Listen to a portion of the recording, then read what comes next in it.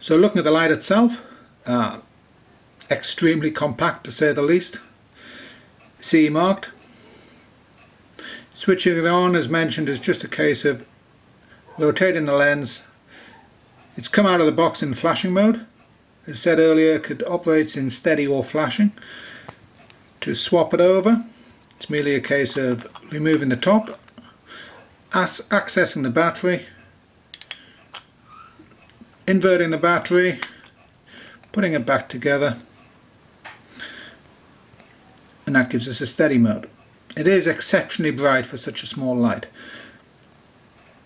Basically, it's going to have two main purposes. The flashing is going to be used for emergency situations, or you're going to have the steady mode, which I quite like the idea of using it as a spare head torch, an emergency light, which will attach onto your PFD. Talking about putting it onto your PFD, the kit comes with a clip. Attaching it is just a case of pushing it together. That's the rear clip on.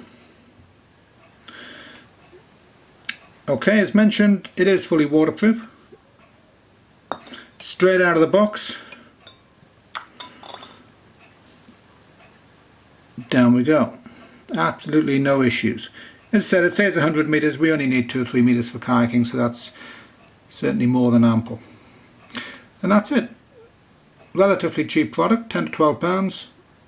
Superb quality, and does exactly what it says, and does it